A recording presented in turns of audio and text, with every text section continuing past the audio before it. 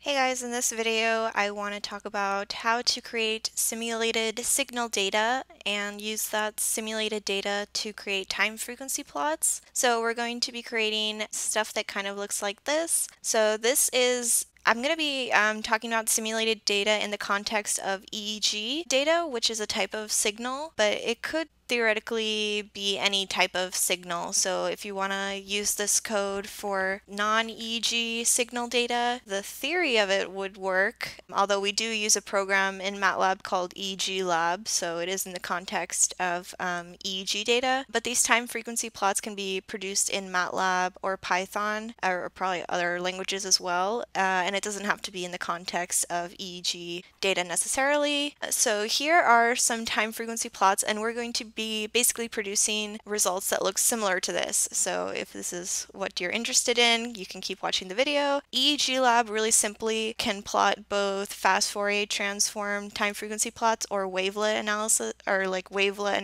time frequency plots. So these are wavelets at different cycles, and then this is a fast Fourier transform. So that's one script that I have, and I simulated an amplitude increase around, I guess, 40 hertz for about 500 milliseconds. So that's what you're seeing here. And this is a sample wave that I created that has noise. And then this is the raw signal without noise. And so I have the code here, and this is kind of like very messy because I didn't really plan out this video ahead of time. But I'll try to clean up the code, and I will eventually put it in the description box below. I might not get to it right away. And also this code is based on mostly this code, although this code has some errors, so I definitely did make some changes to it, but it hasn't been updated also since 2013, so I'm not complaining that it has some errors in it. And also I got some inspiration from this as well, so this is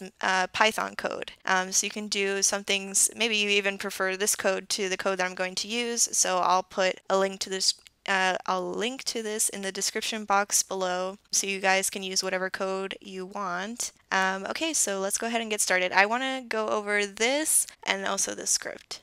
The first thing you do in this code is you create a complex signal without noise. So you can kind of customize this part of it to your analysis, like what you want to simulate specifically. And I got this code from here without changing too much. So this person created a signal or an event that was 1.2 seconds long. They sampled 1,000 points per second, and they created a complex wave that was made up of 30, 40, 100, and 200 hertz. So these four different frequencies. Then you convert the frequencies to radians, and then you assign 4 phases to your 4 frequencies, and these are going to later on be, so these numbers are going to be multiplied by 2 pi, and then also we randomly assigned 4 amplitudes to the 4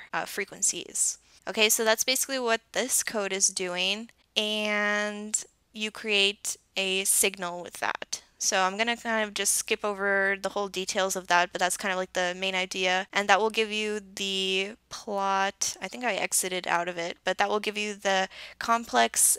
Actually, that will give you a static signal. So that's just creating a static complex wave that's made up of 4 frequencies at different phases and different amplitudes. Now, the second part, this line here, is what creates kind of like a signal change. So this says for the second amplitude, so you have a matrix or an array of amplitudes. For the second amplitude, change the amplitude, which was originally 0.5 to 2. So you increase the amplitude, and that has when you plot the time frequency plots, we're plotting based on power. So there's a squared relationship between amplitude and power. So by increasing the amplitude, this will increase the power. And then you create basically a second my sig, so my sig 2. And then you say, for my original static signal from 1100 milliseconds to 1600 milliseconds, change my sig to my sig 2. So what this line does is it basically increases the amplitude just for those 500 milliseconds from the static signal and amplitude to the increased amplitude. So this is going to create in your time frequency plot a power cluster. So that's what you're going to see is being simulated as like a dark red spot. And this is going to refer, because it says 2, it refers to the second amplitude, and it's also going to increase specifically the cluster at 40 hertz because that's the second frequency in the array. Okay, and then I plotted this here, and this part creates a baseline. So my baseline is 600 milliseconds. Any negative time is basically considered, when you put that into new time frequency, the new time f function, any negative time is going to be considered the baseline automatically. So by having a negative 0.6, I'm saying to take the baseline as the first 600 milliseconds, and then I plotted this. So this plots this one actually was what was output as the plot with the kind of like static signal and then the 500 milliseconds with increased amplitude. Okay, so where this code is kind of like wrong, or maybe not wrong, but I wouldn't simulate data this way, is if you're simulating EEG data, the recordings is like a raw signal and noise. So she plots these time frequency plots without adding any noise to the signal, and so the time frequency plots look basically incorrect. And her baseline also doesn't look good, so I moved the baseline,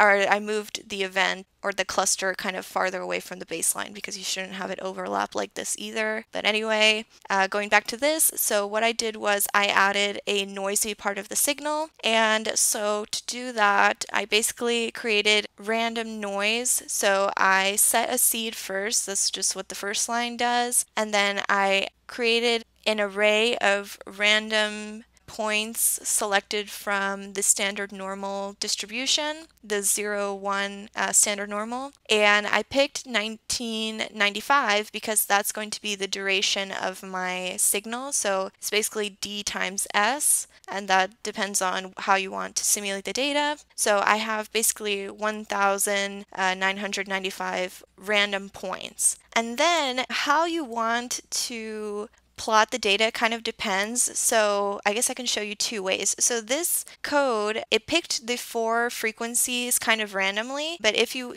wanted to test it using the 4 frequencies plus the noise, you would do my data equals my sig plus noise. The way this data simulated a cluster was that they considered everything just random noise. So they considered kind of like the background neural activity as just noise, and then they only included a signal for the cluster that they wanted to plot. So that's why I have both here, and I told you my code was a little messy. So if you wanted just to plot my signal as noise, you would do my sig equals noise and then just create a cluster with a real signal.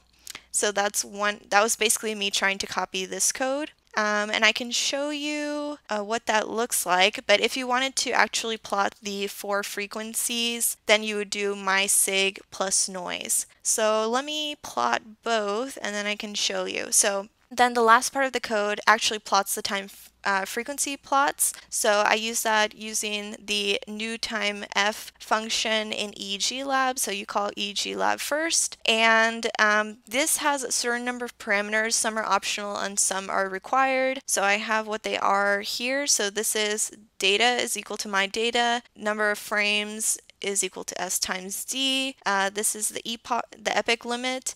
This is the sampling rate, and cycles I have here, and I'm choosing not to plot the intertrial coherence. So I have a loop from I equals 0 to 4. So for EEG lab, the number of cycles is asking for the number of cycles you want if you want to do wavelet analysis. So if you do 0, that gives you a fast Fourier transform instead of a wavelet. And then if you do 1 through 4, that's the number of cycles you want to do in a Morley wavelet convolution. So you can do a loop and cycle through all 5 to see the difference. So let me run this script using the 4 frequencies and then increasing the amplitude of the second frequency and show you what it looks like. So let me just clear my workspace, and then the raw signal, the noisy signal, and the 5 figures will pop up. Okay, so let me kind of work my way backwards. So this is basically kind of considering this a background neural activity. So this is the complex wave, and then so you see the baseline is from negative 600 milliseconds to 0, and then for 500 milliseconds we increase the amplitude of the second frequency to 2. Then in this plot we add random noise, so it's the same signal just with noise at every sampling point. And then when we take time frequency plots of this, we get these results.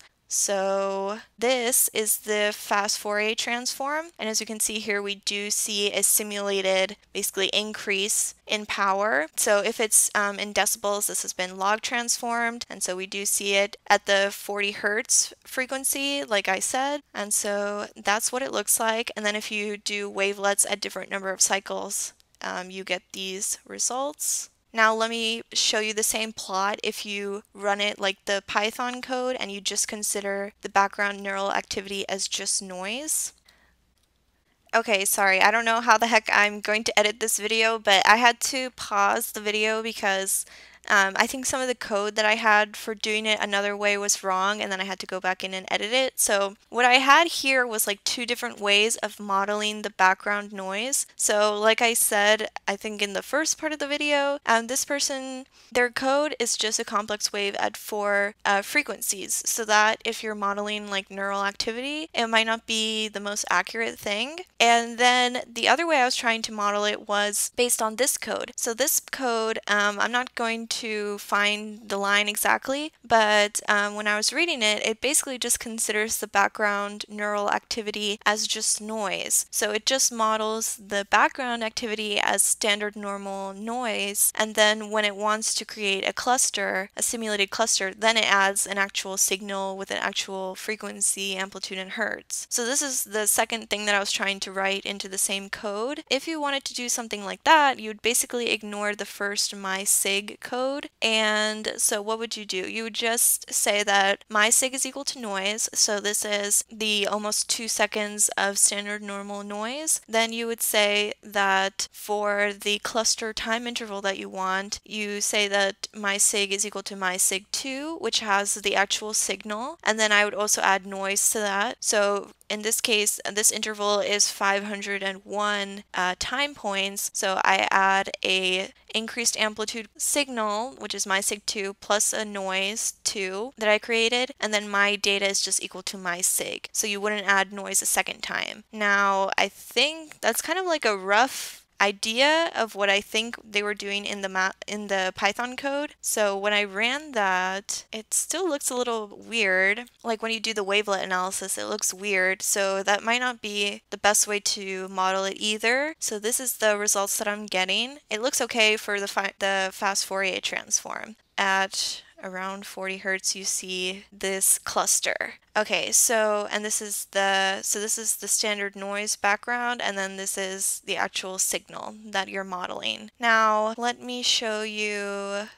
So these are two ways of modeling. I was playing around with this yesterday of like a more realistic way to model actual EEG data. So let me show you what I picked as the frequencies. So I have a lot of comments here because I was trying things and then I commented things out. So I set seed or set actually a random stream of numbers here as the lowercase s. That's just if you want to replicate a simulation. Then for frequencies, I randomly sample, the s is just saying to set seed. I randomly sample 32 frequencies without replacement from 2 to 50. So this is sampling, and I'm still going to work on this, so I guess it's not like final code, but this is, for example, modeling 32 integers as well. Or was it integers? Yeah, it's integers from 2 to 50. So I'm modeling, basically you sample without replacement 32 frequencies between 2 hertz and 50 hertz as my f. The w stays the same. Then I'm saying to randomly sample from I believe that's a continuous uniform distribution, 32 phases. and this goes from 0 to 1, and it can repeat as I wrote here. So that's just setting a random number for the phase, and that's going to be again multiplied by 2 pi down here. And then for amplitudes, I say to sample that can repeat from 0.01 to 1. So my amplitudes, and I might change this later on, I want to check some real baseline data. So it's going to be able to, the amplitudes are going to be 32 randomly selected amplitudes between 0.01 and 1. And that's going to be kind of like my neural activity that is simulated, the background neural activity. And then again, I created an amplitude of 2 for the second frequency. So this second frequency is going to be whatever is randomly sampled from the F that I wrote. And then I ran that. So let's run this code. Okay, so this looks like it is randomly creating a cluster around 30 hertz. So let's check what F2 is. So F2 is 28 hertz. So you can see a little bit of a cluster. I'll probably play around with this code some more, but I think that this is maybe a more accurate way of modeling EEG data. Maybe these blue spots are also kind of annoying me, but this I think is an improvement on the code that I could find online. So yeah, that's the idea with this video, and thank you guys for watching.